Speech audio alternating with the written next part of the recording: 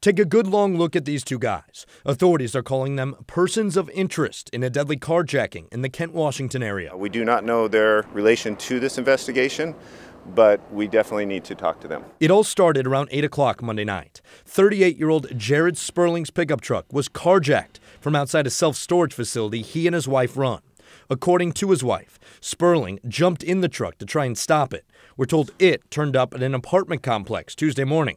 There was a body in the bed of the truck. It's believed to be Sperling. Sweet guy, caring. This man knows Sperling and dropped off flowers at the family business to show his support. They were just good people. I mean, it's just tragedy how somebody can take somebody's life over something that's not even valuable. As detectives search for the killer or killers, they're asking for you to look closely at this picture.